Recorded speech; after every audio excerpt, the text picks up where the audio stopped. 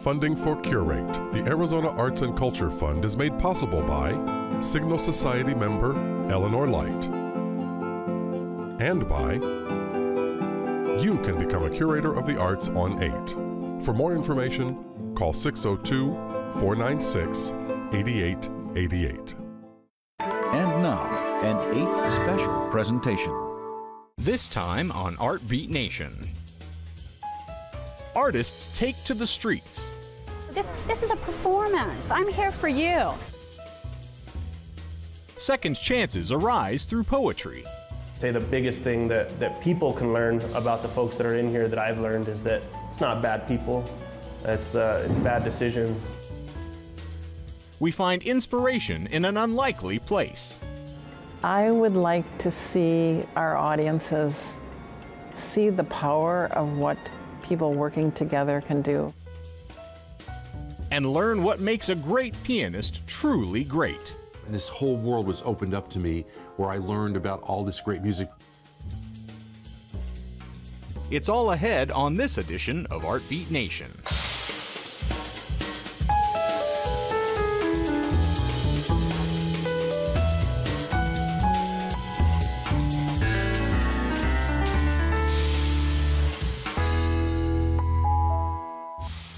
Funding for ArtBeat Nation is made possible by donations to Curate, the Arizona PBS Arts and Culture Fund, and by contributions to 8 from viewers like you.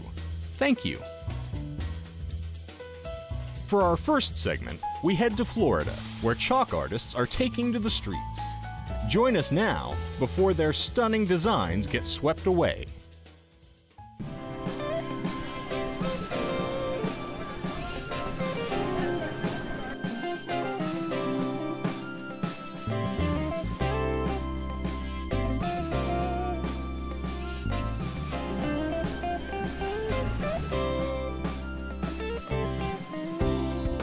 Well, when I was little, I actually always saw my dad drawing and stuff like that, and so he started creating chalk arts, and my senior year in high school, I actually started doing with him.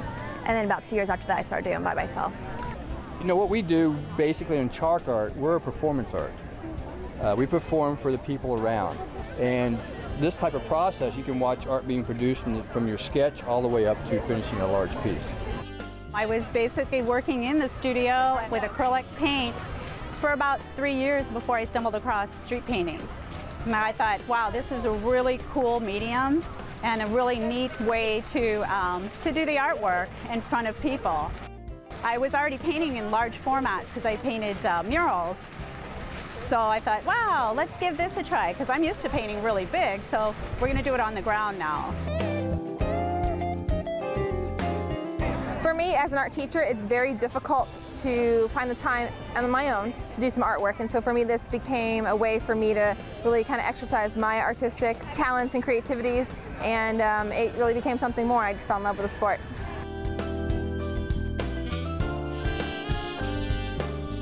One of the common questions people ask when you're talking is, oh my gosh, don't you feel so bad and sad when it gets washed away at the end? Or what happens when it's over? Well, they come and they pressure clean it. Oh my gosh, it's just terrible. And I'm like, no, no, no, this is a performance. I'm here for you. I'm here to do my artwork and for you to see what I'm doing while it's all happening. That's the excitement of it. And when it's all done, I walk away from it just as if I'd walked off the stage. And not having the space sit in your house to actually create something this big, it's great to be able to just go out there and do it, and you get to talk to everybody, and the kids really enjoy seeing what you do. And they have so many different questions, like why do you not have shoes on? Why do you have chalk all over your hands? Why is this chalk different from the chalk we use? And so I love hearing all the questions and answers and the kids' fascination with, oh, I want to create chalk like that when I'm older.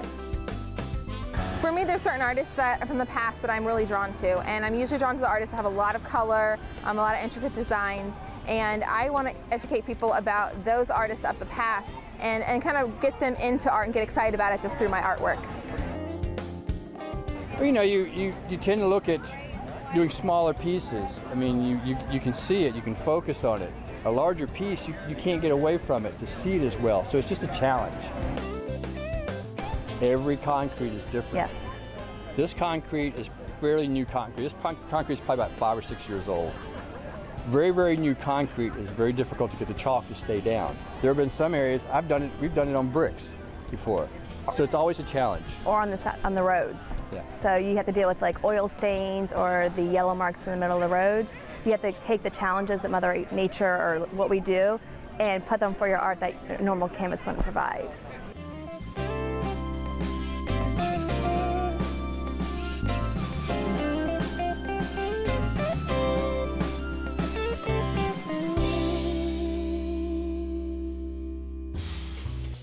Up next, we meet a young poet working with those who hope to get their lives back on track. By supplying his students with the tools to write, Carlos Contreras is having a real impact.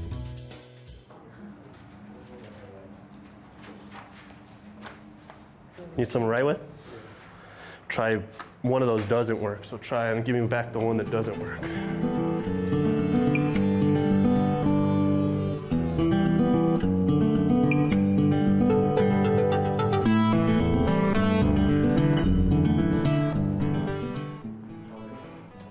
Write about whatever you like. It doesn't have to be a poem.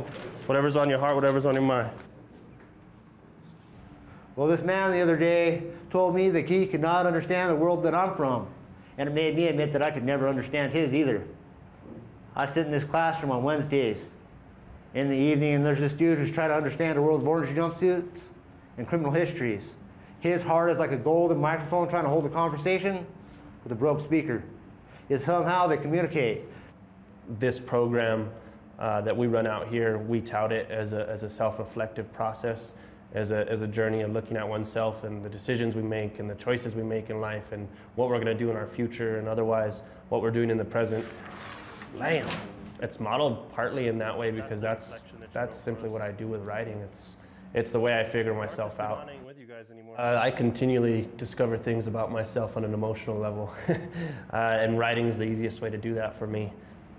Now, as I look back and remember the past, riddled with painful memories of childhood laughs, just an act to overcome what was done in an attempt to play dumb, while at the same time trying to suppress the memories and screams that insisted on waking me from my childhood dreams. To be true to the art form, or as true, in my opinion, as true to the art form as possible, you have to realize that it's not about you. I write primarily about myself, and although that might sound weird sometimes, I write about understanding myself, and that makes me pretty vulnerable on stage most of the time, but every time I said the reaction to some of those pieces have been comfort on behalf of audience members that have heard them, and that has made me realize that it's not about me. It's totally about the experience of somebody else hearing what I have to say, not because they need to listen to me, but because hearing what I have to say might help them figure out something about themselves. But life's tricky, so it came fast like a freight train. Once a young boy, now a young man. I was living bad words, no censorship. I had a good life, but it slipped right through my fingertips. I thought life was a game and I played myself with both hands. I'm ambidextrous.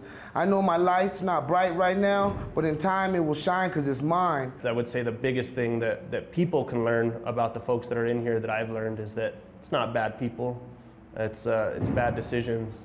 I've learned that people give up on themselves when you give up on them, and our program aims to not give up on anybody. Holding people's ability to learn is dangerous. To put people back out on the street without any increased intellectual capacity, any increased capacity for being compassionate and caring, any capacity that doesn't allow them to be self-reflective, taking somebody in and turning them back out on the street, either in the same situation they were or in a diminished situation because you gave them no service while they were locked up, that's more dangerous to me. Our participants in Just Right come from, not all of them, but a lot of them come from backgrounds of drug-addicted parents. A lot of them come from split families. A lot of them come from being homeless. It's a lot of solitary time, and then they end up in places where you spend even more solitary time. My point being, they very rarely get to speak to anybody that wants to listen.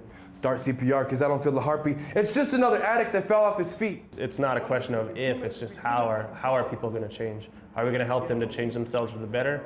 Are we going to help them to continue to make the wrong choices and change for the worse? Because it's funny how things could change for the better. And the good Lord sent me here just like a letter. And just like that, it all went away, like a dream I had to wake up the next day. I'm free from that life, can't you see? Because once again, God saved me. 12 years ago when I started doing poetry, I'm from two older brothers and a dad who was a Marine, And so poetry, being a poet, wasn't like the most attractive thing, or it was kind of something to make fun of for a real long time, you know, until they went to an event, until my dad heard the first poem I wrote about him, and then they realized that there was something within that art form that although they didn't practice it, they could begin to appreciate, they could realize what it took. Engaging with an audience or with a group of people, for me, comes primarily out of being honest. You know, in my writing, it's simply who I am and what I do, and there are no punches pulled, and there's genuine honesty delivered. I need to focus on the better days, but the crimes they committed be depending on the weather change. And people steady asking for it, but can they really weather change? I'm just giving my 2 cents. Cause the dude I knew back in the day that moved bricks underneath the overpass asking for 2 cents. I care because somebody has to. I care because I met a partner on this project that has a heart just as big as mine. I care because I realize that the facility cares. I care because we're allowed to care, and until they take that ability away from us, then it's our responsibility to do so. There are 3,000 people in this place. If nobody cares about them, then what are we doing for our own community? Do I understand them at all times? No. Do I relate to their background and their experiences all the time? No. Can I care about them even though I don't have that level of understanding? Absolutely.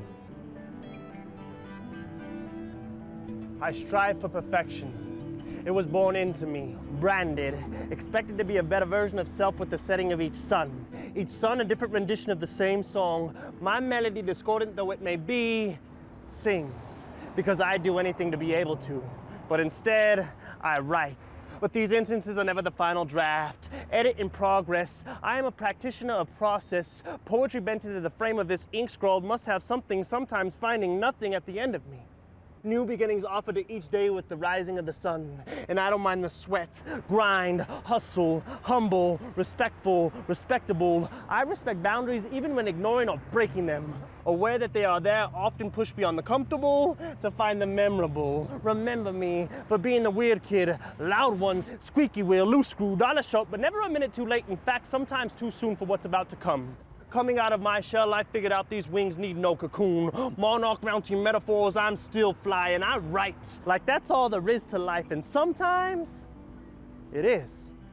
But I'm finding space to be comfortable with that I cannot control, which can commonly be reduced to my own thoughts, emotions, and fingertips, mouth, feet, and lips. I'm a mess. Mass mayhem with ink and a story to tell. Remember me for being confusing, confident, coincidentally always there when you need me, but confused as to what I should be doing. Things are getting done in means and matters of importance. I will remember myself not as important, but better yet, insignificantly different than you.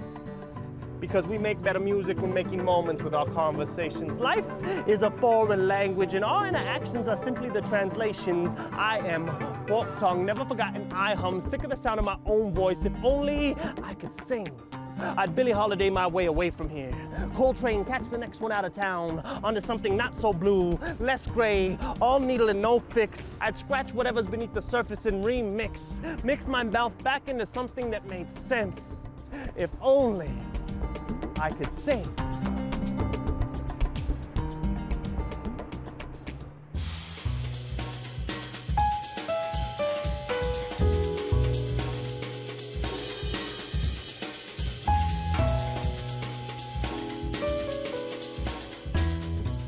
For the last 40 years in Sheboygan, Wisconsin, Kohler Company gives artists unprecedented access to share studio space with its industrial workers.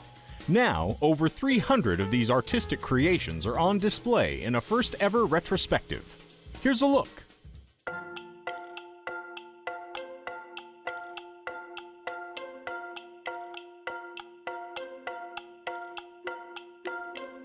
We want to give people ways of getting together, of seeing the power of art, the delight of art.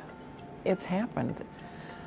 This exhibit goes back many, many years. And in 1973, we wanted to do an exhibition of contemporary work in clay. And so we went to Kohler Company, because Kohler Company was celebrating its centennial that year. And we thought, what better way to celebrate the centennial than to use one of the major materials that they used. And so we curated it, brought work from all over the country.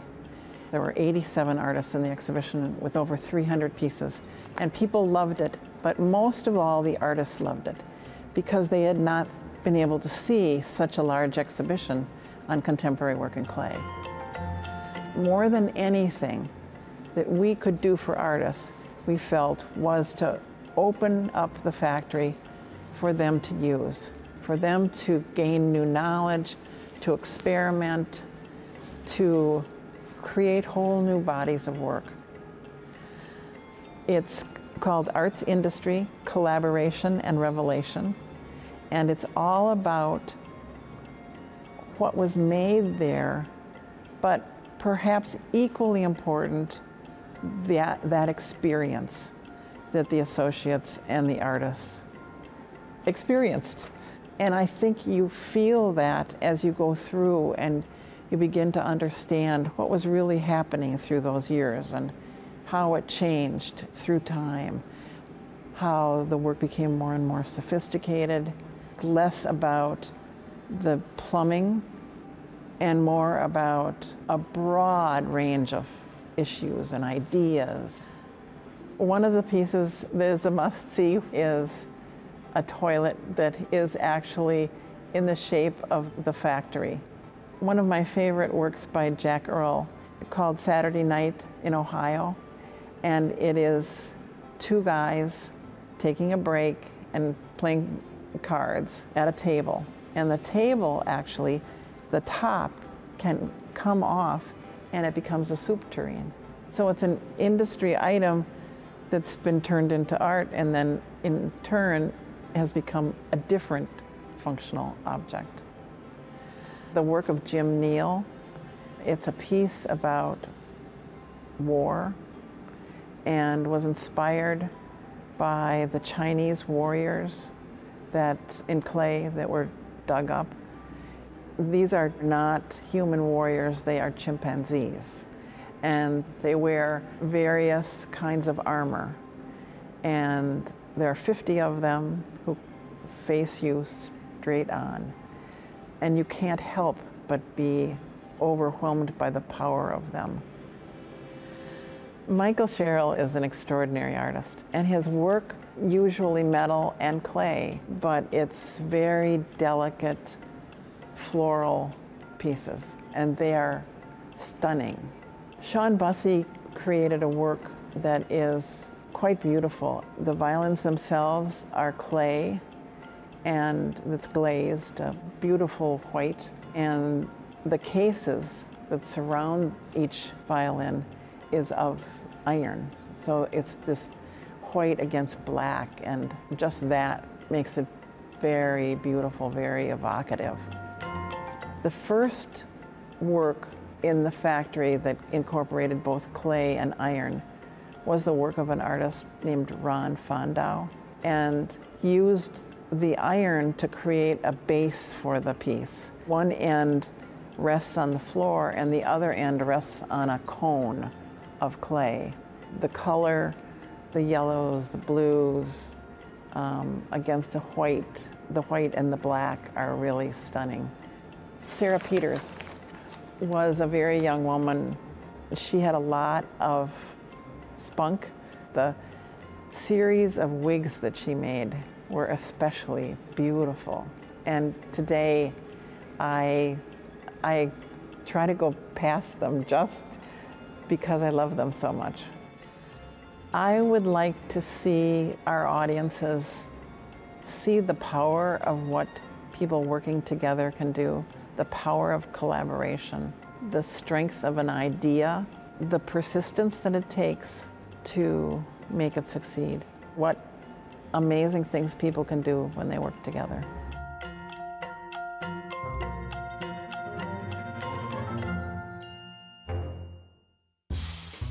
To learn more, visit jmkac.org. Pianist Richard Glazier was only 9 when he first saw the film Girl Crazy. And that was the moment when his lifelong passion for the American classics was ignited. Glazier takes us inside his Sacramento home to share his amazing collection of film history and his love of music.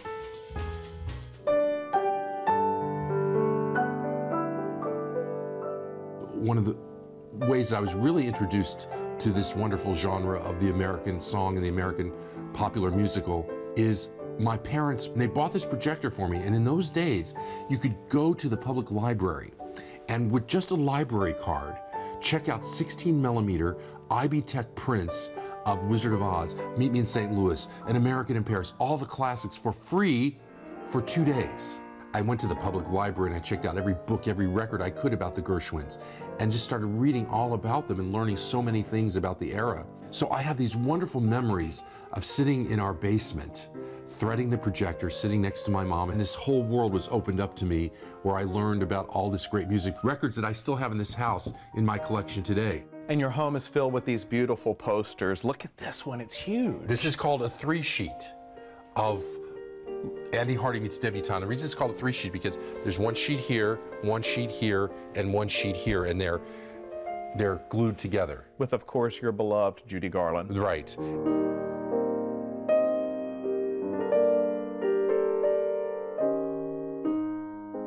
You know, I fell in love with the voice of Judy Garland. I saw Girl Crazy before I saw The Wizard of Oz. And I thought that she was just so beautiful in that movie. She looked so beautiful, and her singing is so tender and lyrical and romantic and just so special. Richard, your house, every wall is, wow, is covered with musical moments. Isn't a home supposed to be surrounded with things that you love? And that's well, this is my wife and I have tried to do in our home. I don't claim that I am the Gershwin interpreter. I play very different than the way Gershwin played. But I think it's wonderful because wouldn't the life be boring if everybody played the same way? I'm just interpreting the music. I'm a conduit between the composer and the audience. As a performer, the music and the respect of the music and the respect of the composer always comes first. When I'm performing, there has to be an element of detachment involved in the performance. Otherwise, if you become totally absorbed, then you lose track of communicating with your audience. There's a part of you that has to be in that front row listening. I would like to think, and I have played for people who knew Ira and were closely associated with him, and would say, Ira would have loved that. I wish Ira was alive to hear you play that. It's my passion, it's my life. I mean, there's nothing that makes me happier than being able to communicate this love to other people. And that's a very special thing because the love in art, again, no matter what it is, whether you're a teacher, whatever it is, you want to achieve a focused energy. That the energy is like a laser beam going out to each individual that's listening to you. Music is something, we can't touch it, we can't feel it, we can't smell it, but it touches our soul and it makes us feel something very special on the inside that elevates us to something that is magical, indeed magical.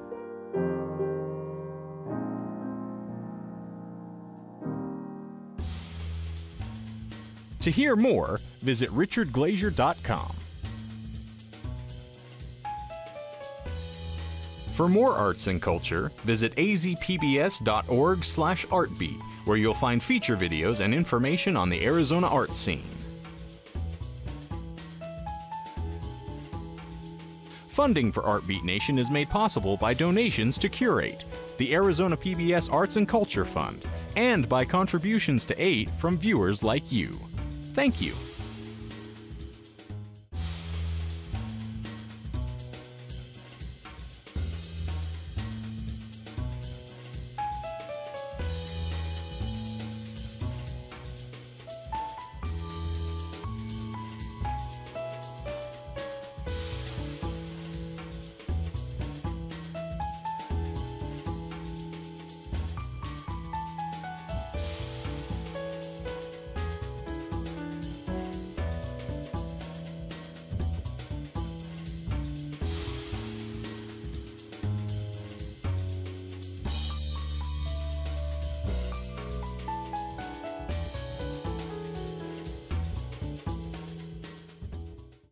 Funding for Curate, the Arizona Arts and Culture Fund, is made possible by Signal Society member Eleanor Light, and by you can become a curator of the arts on 8. For more information, call 602-496-8888.